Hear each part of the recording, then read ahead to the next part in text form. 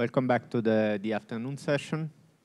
Our first speaker will be Matteo Baggioli, and he will talk about the growing pains of holography. Holography with broken space-time symmetries and its transition into adulthood. All right, so thanks a lot for the opportunity. It's a pleasure to speak here in this occasion. I thought that because of the 25 years old of holography, it would be nice to give you an overview of what has been done in the field, at least in a sub field. And that's what I'm going to do today. So in these days, we're already seeing that holography has now emerged as a very rich platform, connecting many different directions, many different fields. Well, that's, at least in my opinion, one of the most exciting things here. And so today, I'm going to present to you an overview of one of these roads, one of these directions, which relates to the application of the ADS-50 correspondence to condensed matter, and which, accordingly to the American Physical Society, has become like a full-time job. So we need to take it seriously. And in view of time, I will not cover, of course, all the applications in condensed matter. That would be impossible in 40 minutes. So I will focus on something that I'm more familiar with, which is the role of breaking space-time symmetries, and in particular, translational symmetry. So, little disclaimer, I will try to give an overview and an historical perspective. This is a personal one, so it's biased. And also, I apologize already for the references which are not included here. Of course, it's impossible to cite all of them. And in the doubt, I cite my one. So let me start with some little history. So we all know that in 1998, one discovered this beautiful correspondence between gravity and quantum field theory. But it took almost 10 years to realize that this application, this could be a good application also to some low-energy physics, and in particular condensed matter systems. And at least to my knowledge, it's around 2008 that this became a real subject. With, for example, this famous lecture by Sean Allen at CERN. And then in the context of breaking translation, people slowly realized that there was a necessity. And to my understanding, the first model that broke translation spontaneously in this context is this paper by Oguri and collaborator. And then there is a series of papers, but really the golden area of this breaking translation, it's about, let's say, between 2013 and 2022, with many authors, some of them even in the audience. And well, if you're interested, we try to summarize as much as we could in this review. And now we're here. So now we're here, 25 years old. We are grown up. And it's about time to ask ourselves what we're going to do with our future and what we're going to do with holography for condensed matter. And that's what I want to discuss with you today. So let me start from the original motivation for those of you who didn't work or are not working in this field. So the original motivation came, of course, from condensed matter, but most precisely from a subclass of materials which are known as strange metal, and that exhibit ITC superconductivity. And the reason why it started like this is because this material, this is a picture of one of them. It looks like pretty innocuous, but unfortunately, it doesn't follow the standard paradigm of condensed matter, and it exhibits a huge plethora of phenomena which cannot be explained with, let's say, the standard paradigm. And to summarize, basically in a nutshell, the reason why is that let's say, the dynamics and the transport, it's dominated by things which are not quasi-particles.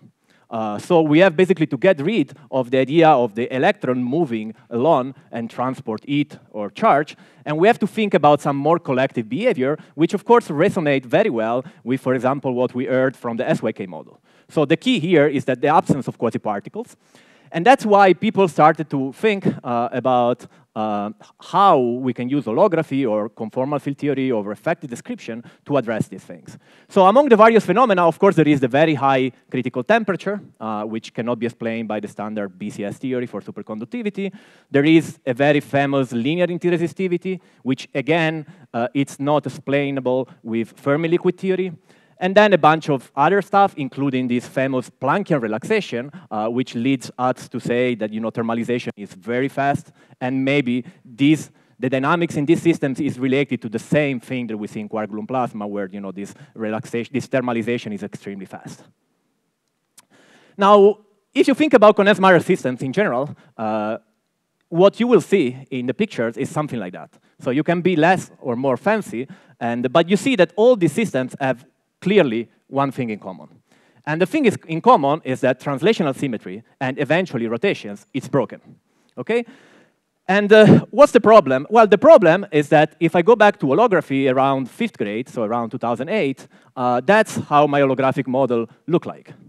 Okay, and I don't need to convince you that there are big differences, and therefore the question is like, well, first of all, what are the differences, and how we can basically patch this holographic picture to discuss Konesmar materials. Now, when I mean translational invariance is broken, we have to be careful because there is a big zoo of classifications of how this is broken and how this is reflected in the properties of the materials.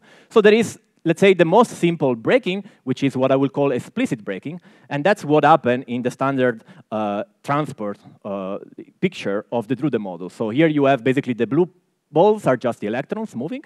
They're bouncing against these atoms, these ions, which are very heavy. And of course, these ions, since very heavy, they act as an external potential that breaks translation for these electrons. This is what I will mention as explicit breaking, and that's what gives rise basically to the finite conductivity of a material, the famous Drude peak or Drude rate. Now, there is another feature, which is what I will call spontaneous breaking, which is nothing else than the fact that these materials are actually solids. So differently from liquid, solids are breaking spontaneously translational symmetry because the atoms want to sit at preferred position. And the way to visualize this is what is called the pair correlation function, which is this plot here. So you see, this pair correlation function is basically telling you the probability of given a particle or an atom here, what is the probability of finding another atoms around in a sphere. And what you see here is that the blue picture is the solid, and this function is highly picked in a periodic manner, and this is just a visualization of what we call long-range order, which is a synonym of spontaneous breaking of translation.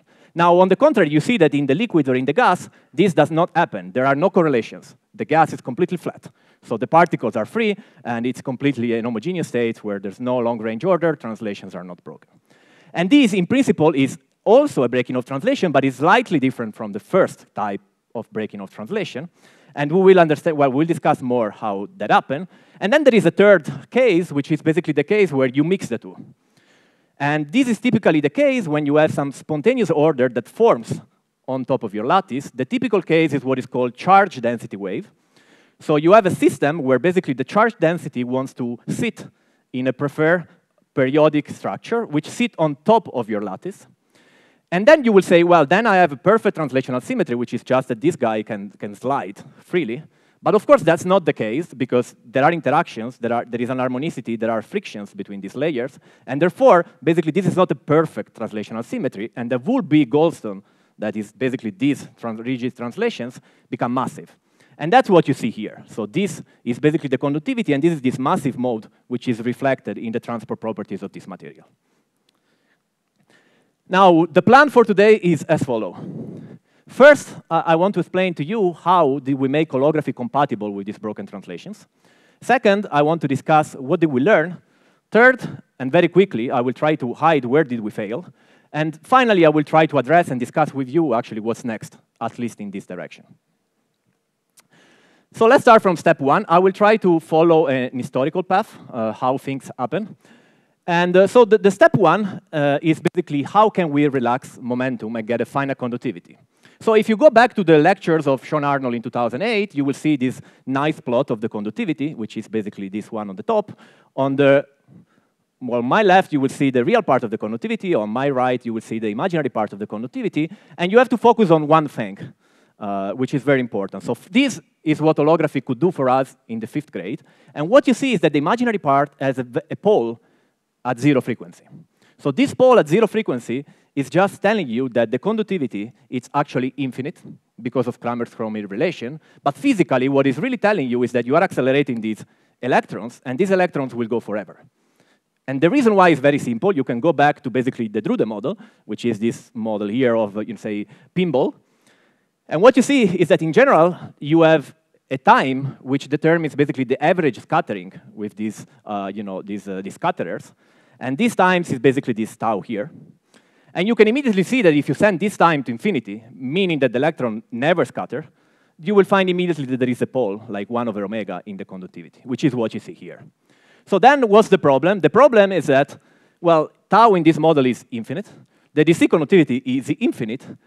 The system is translational invariant, and then I cannot go to my experimental colleague and say, look, I have this amazing model. Look what I get. He will tell me, look, this is not useful. You need to put something else. So in a way, this is the representation. We're missing some piece of the physics behind this material. Now, what was the solution? The first solution was a very pragmatic solution and a very brute force solution. It was, well, very well. Let me take my favorite model, which is basically this Maxwell-Einstein action, and let me add some scalar.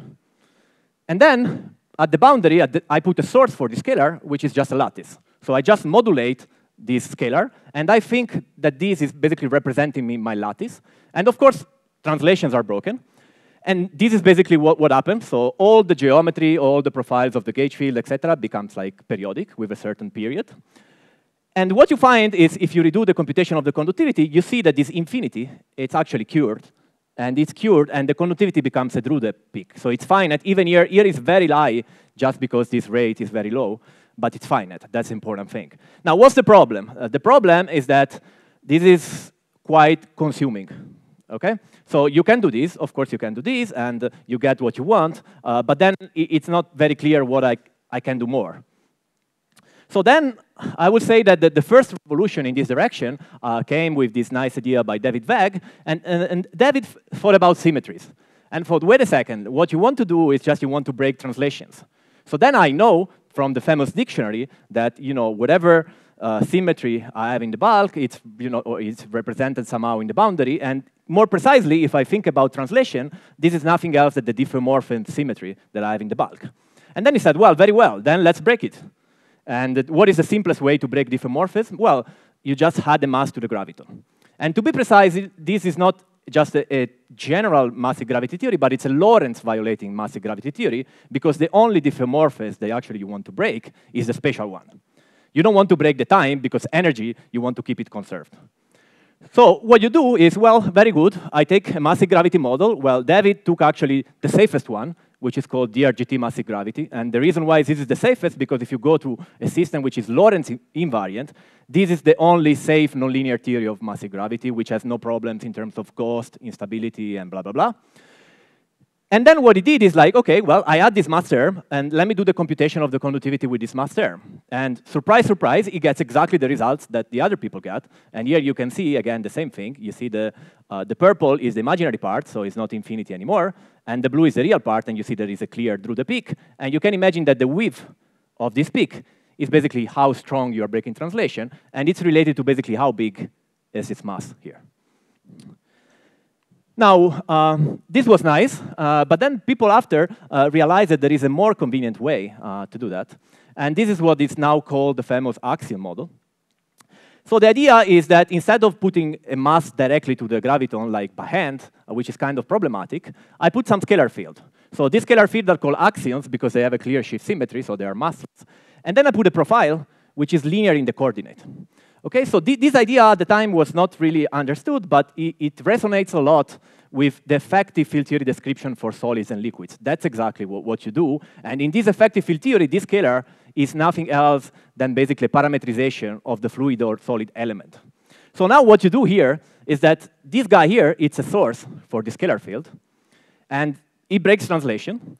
But it does it in a funny way. And the funny way is the following, that if you look at this theory, the stress tensor will always contain terms which are two derivative in these scalars. So what this means is that you are breaking translation, but the stress tensor remain homogeneous. And this simplifies enormously your life in the sense that computation becomes very quick and very easy.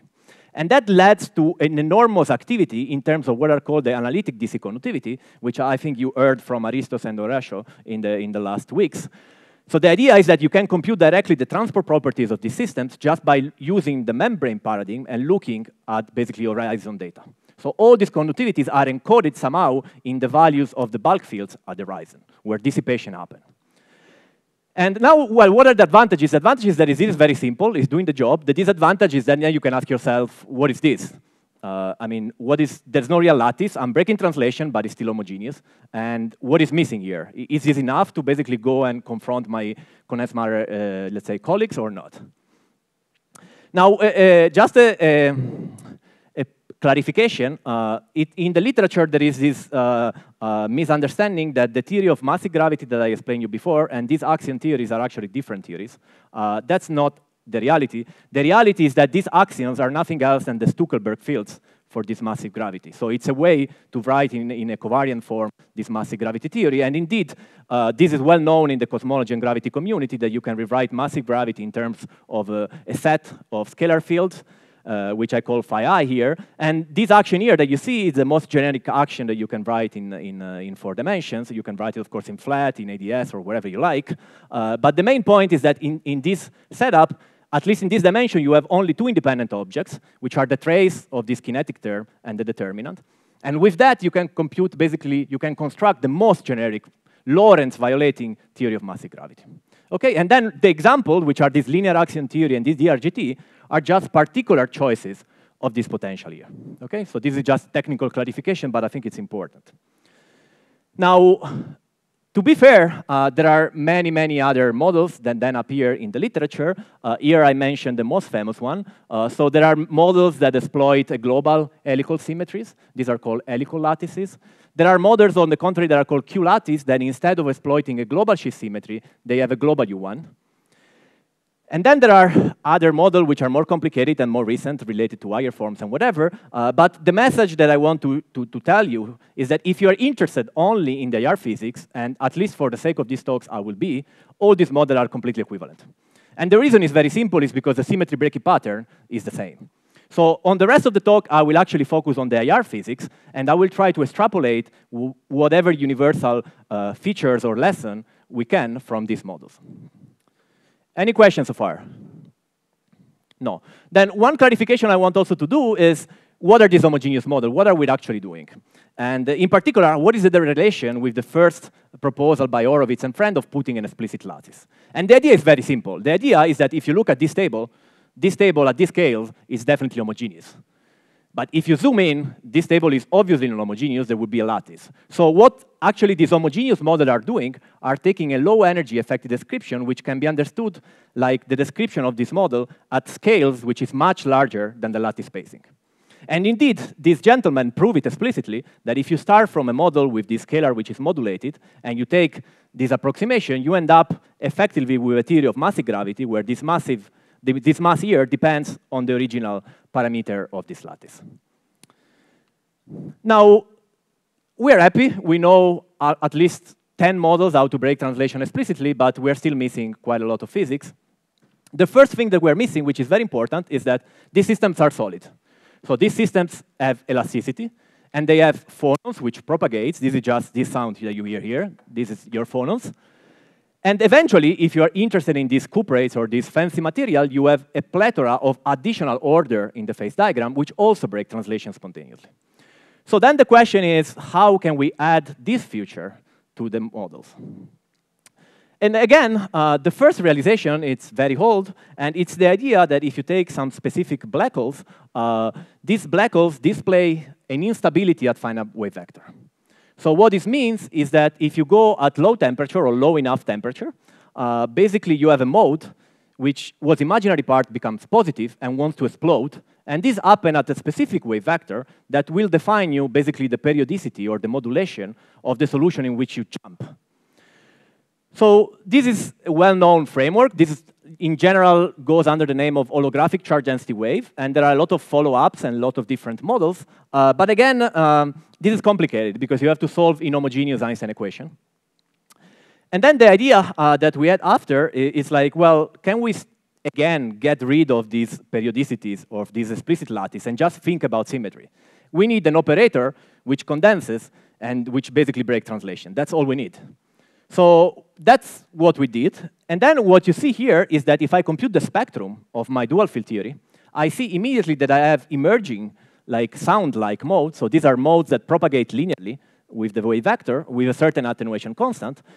And these are the phonons. And the way we realize that these are the phonons is because if you check the speed of this excitation, is exactly given by the shear modulus G, which is what you will find, for example, in Landau book.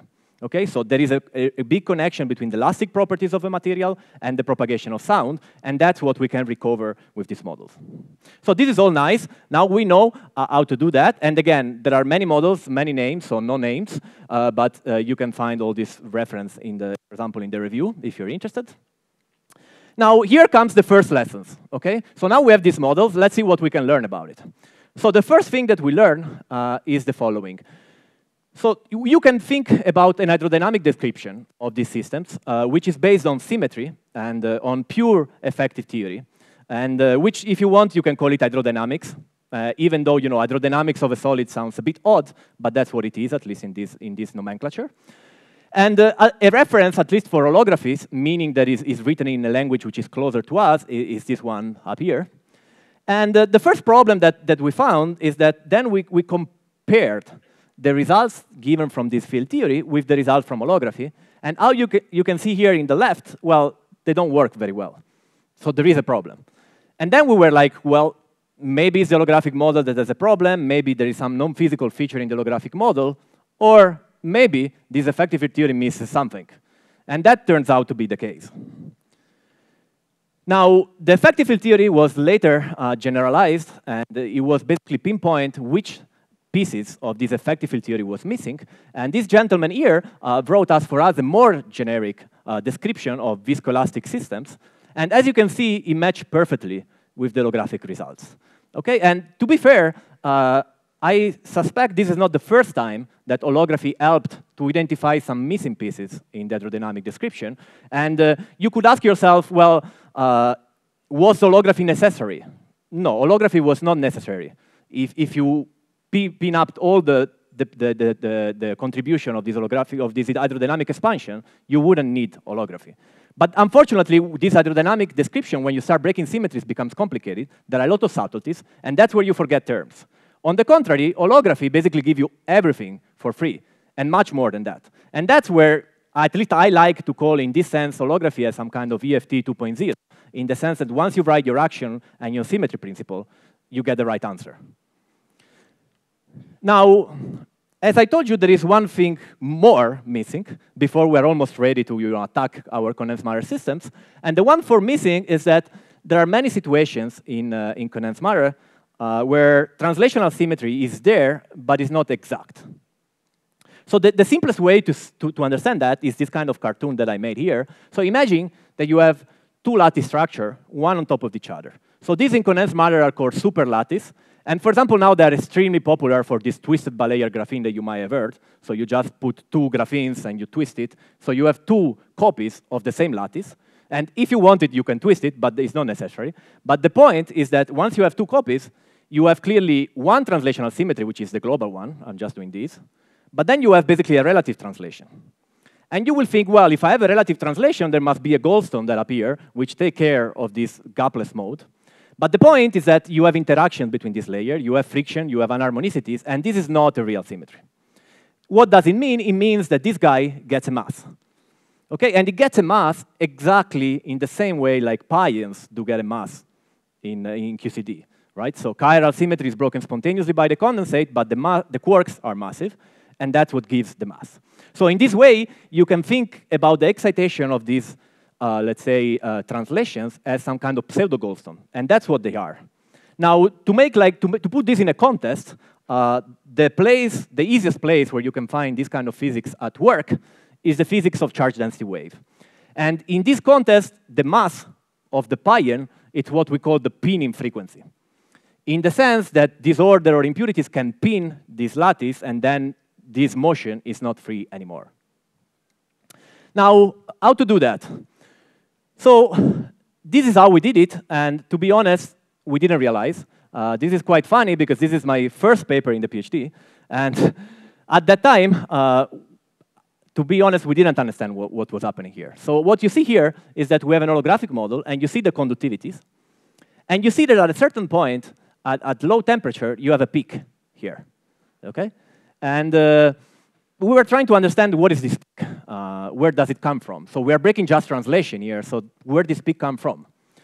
And then after, so at the time we didn't realize, but afterwards, we realized that this guy here is nothing else than the manifestation on transport of this Goldstone mode that gets spin and become massive. So what happened is that the energy at which you see this peak is basically the mass of your pion, and that I call here omega naught. And then, of course, this guy, it's also not protected by any symmetry, and therefore it gets a relaxation rate, which is wave vector independent, which I call capital omega. And that's basically how we realize, this pseudo-spontaneous breaking of translation. And of course, it took us almost 3 years to understand what we were doing, but that's life. Now we understand it. That's our pseudo-Goldstone. And then we went back. So we went back, and from holography, now we said, OK, well, very good. We have this holographic model. Can we go back to the field theory perspective and trying to learn how to describe these systems? Now, let's recapitulate. So what we want to do in the most general framework is we want to include momentum relaxation, which is this explicit breaking of translation. But then we want to include also the fact that there is a pinning frequency, which is the fact that, in general, there could be a Goldstone that gets pinned. And finally, because this Goldstone is not protected, you expect also what is called Goldstone or phase relaxation. Now, let me be more explicit in terms of formula to set the stage. So what you see here on the top is the free energy. So if you forget about the last term, these 2 terms in the free energy are nothing else than linear elasticity theory. Okay, where phi, you can think about phi as the displacement of the atoms. Okay, so these coefficients in front are nothing else than the elastic moduli. This is the shear modulus, and this is, you see, this is a transverse direction. It's like a shear, no change in volume. And this is a change in volume, so this is just a compression. And that's why in front you have basically this bulk modulus plus shear modulus. Now, if you break the symmetry also explicitly a bit, then you add a mass term. And then you clearly see that this is not a Goldstone anymore because it's not shift symmetric anymore. And that's one feature.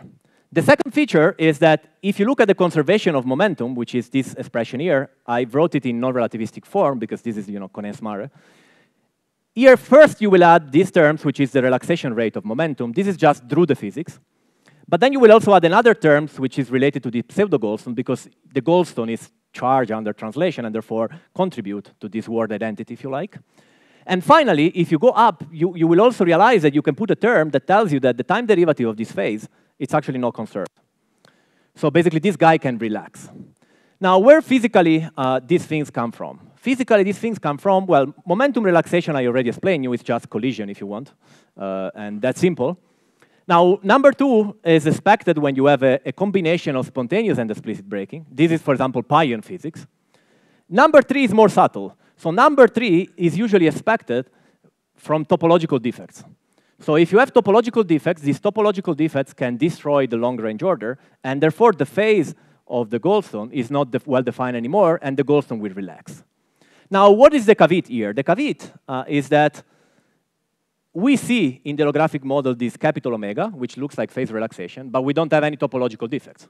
Absolutely 0 topological defects in the model. The phase is a single value function. There's no singularity, nothing weird.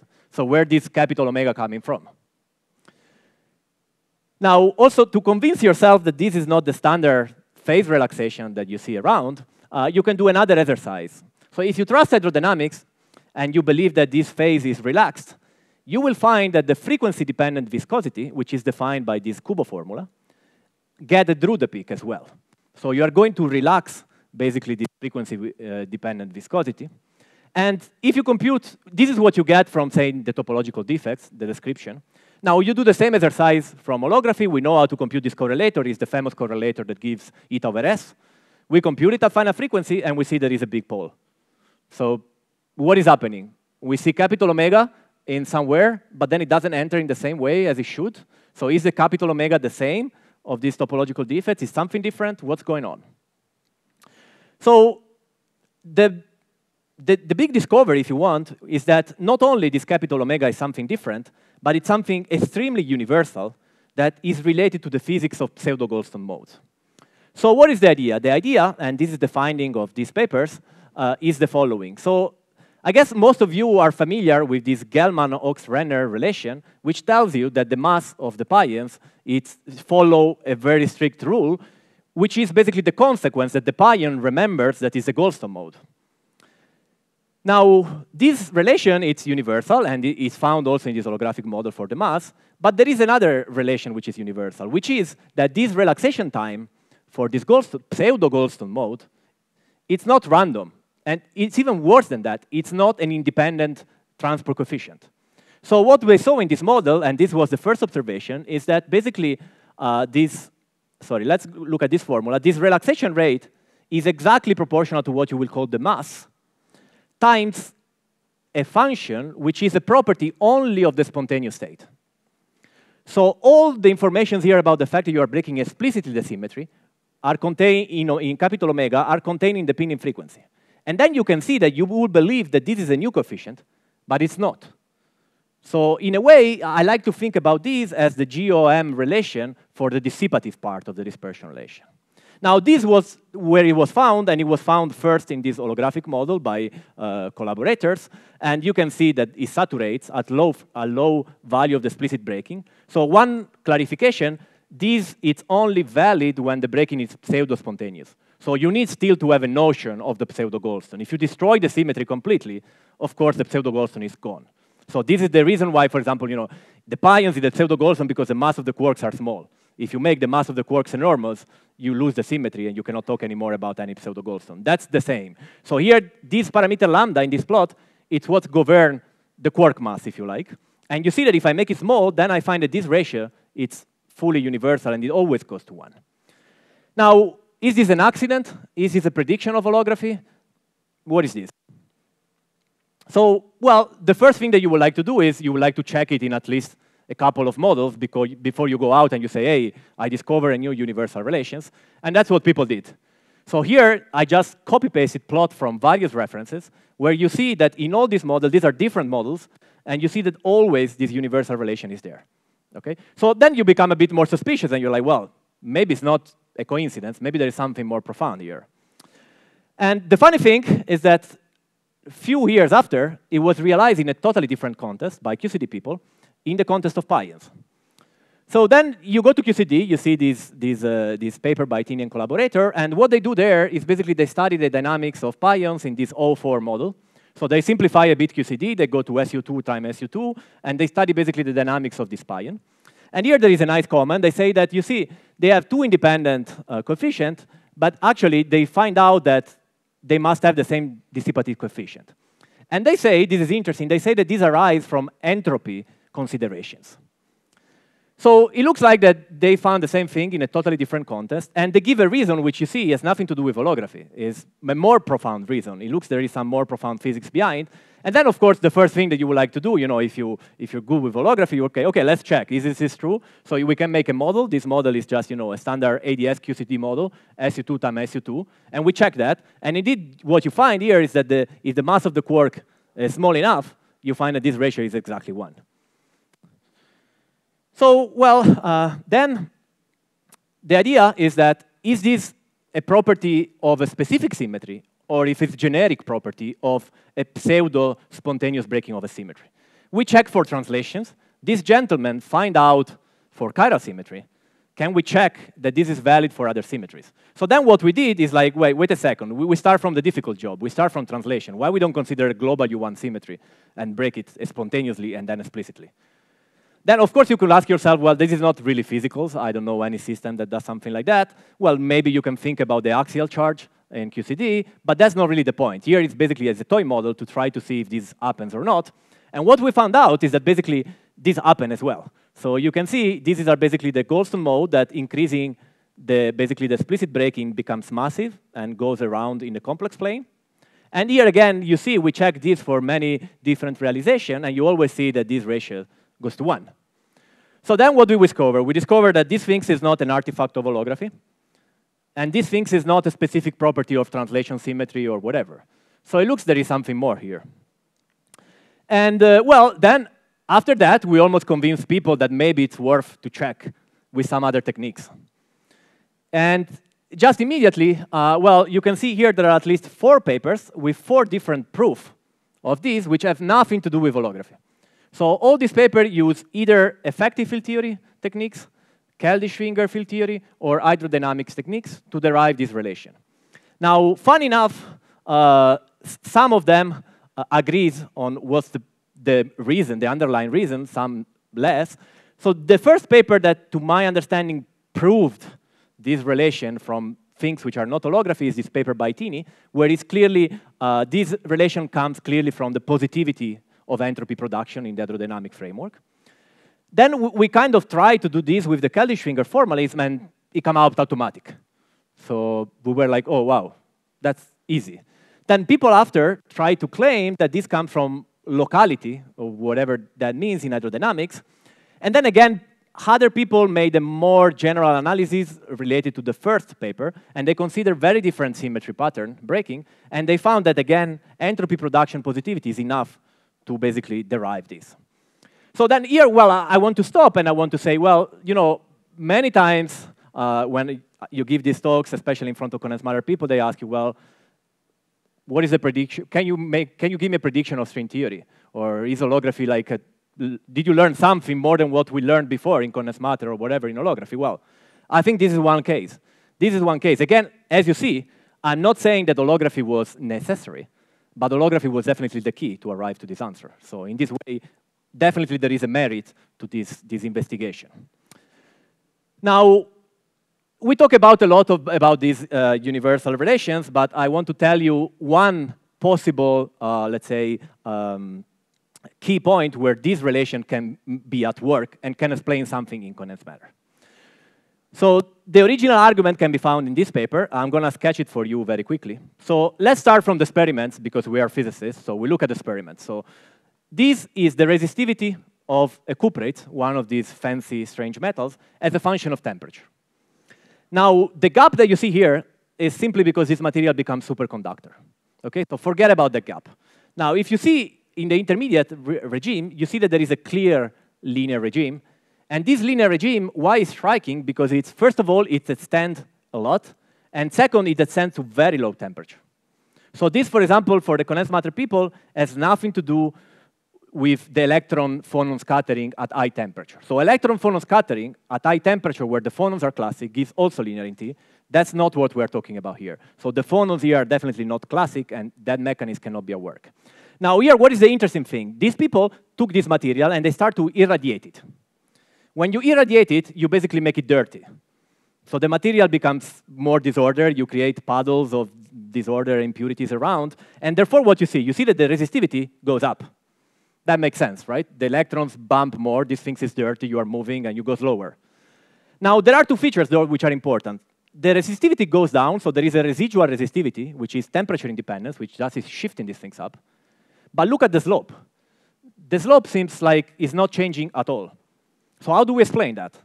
Well, if you believe what I told you before, and you do the computation from hydrodynamics, you will find that the resistivity of this metal in the Galilean limit looks like that. So there is a first term, which is what you will call the Drude rate, which is highly sensitive to disorder. But then there is a second term that looks like that. Now, if you apply this universal relation that we just discussed, these terms here can be rewritten like this, where this is the speed of sound, and this is the diffusion constant. Now, if you add a bit of faith, and you believe the proposal by Arnold that these diffusivities are set by Planckian time, then you input this input on the right. So you are just saying that, of course, the diffusivity by dimensional analysis is velocity squared times a time. And then you say, well, let's assume that this time is Planckian, the fastest time possible, that you can motivate with different reasons. Well, then you plug it back, and you get this formula. Now, this formula is quite intriguing, because you see, there is a term, which is linearity, whose coefficient is completely, let's say, at least a leading order, insensitive to this disorder. And then there is a second term, which is like residual, that you can think like this shift. So then, well, this is one case where maybe, you know, what we learned from holography not only is a new things in terms of effective field theory or, you know, hydrodynamics, but can actually be the key behind understanding some real properties in some real material. And I'm almost done. So I want to ask us and, you know, the audience and everybody, what's next? Well, I think what's next, it's pretty simple, is that if you want to do applied holography, you need to apply it. And it's a hard job, but that's what you have to do. And that's basically, well, this is a funny representation from this website that, by the way, I run. Well, to just tell you that, at a certain point, you see, well, I don't know if I can say the word, but whatever is falling here, it will get around, and maybe, science, the umbrella of science, will just leave us with the good fruit. And so that's the idea. Now, also closing remarks, which I think it's important, which, I heard many times, and, well, we can discuss it. Well, these are typical sentences that I heard. String theory does not give any predictions. Can you prove it? Holography is not proven, so what are you doing? You can get whatever you want. And, well, these are not just, cartoons. You can even find paper in archive. So it's not that I'm inventing these critics. Here there are a bunch of papers that, same guy. And you can clearly see that the titles are not exactly, he wants to understand the topic or make friendship. And, well, I mean, fair enough, that's good, and the critics, are there to build, not to destroy it. But I think it's fair to summarize the status of this direction with these things. Holography is certainly useful. And holography has definitely contributed to EFT and hydrodynamics, and even when not needed, if you like. And definitely holography has prompted a new perspective in condensed matter problem and also in field theory, hydrodynamics, etc. And there are, right now, people in the world, condensed matter people, that are taking this seriously. So an example, I was just last week in Chalmers University in Sweden, and an experimental scientist came to me and said, look, I have this sample. What should I measure to prove something, or what prediction can you give me? So they're taking this seriously. And to make just a summary, well, is there a big prediction missing? Well, maybe, but we are just 25 years old, and we are basically at the edge of thinking seriously about life. So, well, that's where we are. And with that, I think I'll just say, happy birthday, and well, open for questions. Thank you.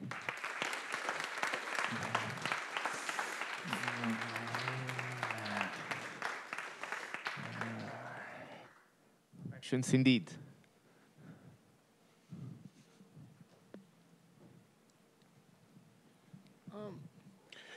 There is a famous, I mean, way before holography, it was one of the first things that was done in quantum field, in sort of transport and quantum field theory, a relation between shear viscosity and bulk viscosity. I mean, Weinberg's cosmology gives a simple derivation of this, that bulk viscosity is shear viscosity times the generator of broken conformal invariants. Is this similar in spirit to the formulas you derived in Goldstone bosons, or it's a completely different thing?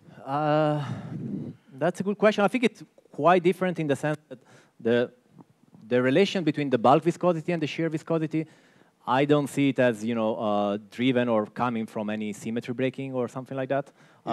It comes? It comes from symmetry breaking. Well, you mean because to have the bulk viscosity non-zero, you need to break conformal symmetry? Yeah, and the breaking, the bulk viscosity depends on the conformal symmetry. Well, breaking. yeah, then maybe yes. I'm not aware of the details of these things, but it would be interesting, yeah. So please let me know the reference or the things. Yeah, sure, okay. That might be, yeah.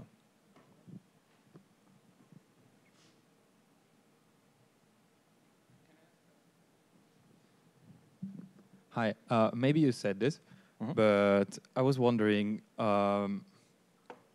so it seemed to me that when you were talking about the appearance of this pinning frequency in holographic models, it kind of came out as an accident in the first model that you wrote down. So what is the reason why in gravity, that a gravitational reason why this may appear? Okay, so let me qualify what I mean by came by an accident. What I mean by came an accident is that we were working with a model that was breaking translations, and we were trying to generalize this model. And what we didn't realize is that what we were doing, we were going exactly in this pseudo-spontaneous limit. So we saw this peak in the conductivity, and we thought that we were breaking translation only explicitly. So we didn't understand what was the reason for this peak there at a certain energy. Now, what we understand now is that what we were doing was basically exactly implementing in the gravity picture the breaking of this translational symmetry as pseudo-spontaneous. So it's not a coincidence that what we were getting was a massive mode. It was just that at that time, we didn't realize that we were actually doing it. That's what was happening. So years after we realized, and many other people realized.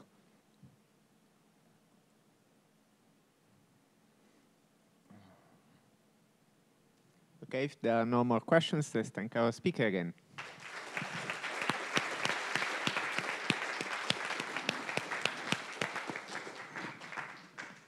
And we all go visit the website, I guess.